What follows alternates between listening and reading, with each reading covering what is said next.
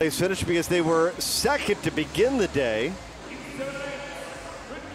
As the 100 IM, our next event on the pool deck, and we heard from David Marsh before, Beryl Castadello battling COVID-19 just a handful of weeks ago, and that's one of the reasons answers our question of why we haven't seen her in as many events, just slowly but surely getting back at it.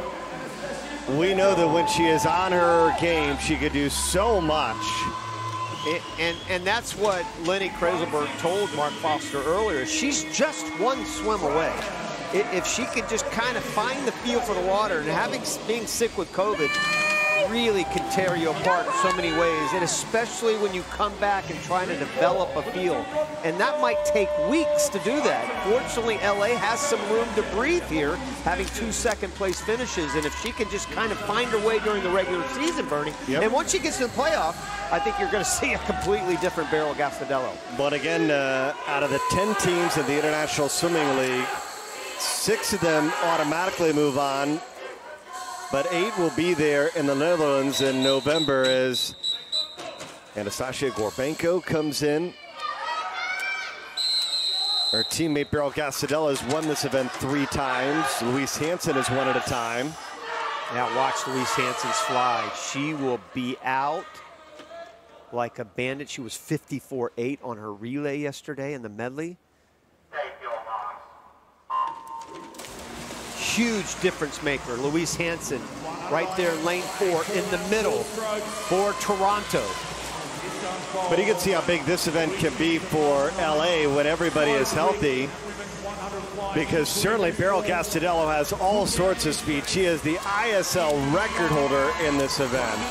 Yeah, again, I still think every race she does is going to help her. Every time she gets in the pool and does something like this, she'll get better and better. She's third right there. Gorbenko having that lead, which is good news for Gorbenko because she's got a great breaststroke. Freestyle probably even with Louise Hansen.